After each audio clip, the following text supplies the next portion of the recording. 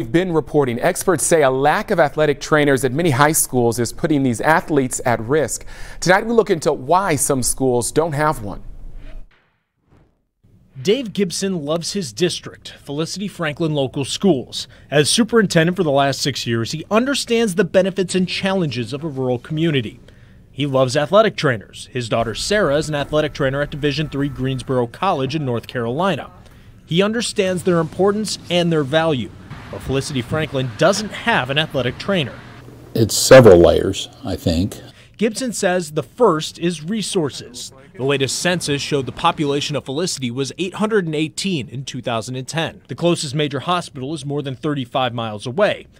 Research from the Korey Stringer Institute found that medical or university facilities fund 90% of athletic trainers in the state of Ohio. None of the major medical providers in Cincinnati provide services for Felicity-Franklin like they do for more urban schools. I think it's a challenge for the providers geographically, and then again that's passed on to us to find that same resource.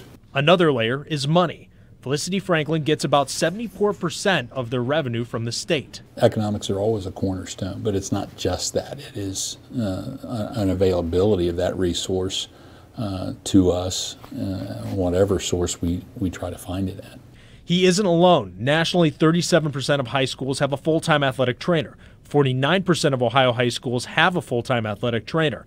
It leaves a lot of time on the playing fields unwatched by medical experts. We are the first line of defense as far as sporting events. We are that healthcare professional, we are that first responder, but underneath that we are injury prevention, injury care, we're taping, we're rehabbing injuries. We tried speaking to other athletic directors who didn't have athletic trainers. They either didn't respond to multiple calls and emails or cited liability for why they wouldn't go on camera with us. OHSAA Commissioner Jerry Snodgrass says he understands.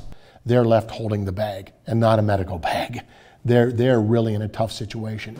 I think it just all comes down to education and money, but even though Gibson doesn't have an athletic trainer, he talked to us because he felt it was important to show us the challenges a small school district faces. There's always a laundry list in public schools of service you want to provide. We want every experience to be safe and healthy and a great experience. So, yeah, we would love to have that athletic support. All right, it's time to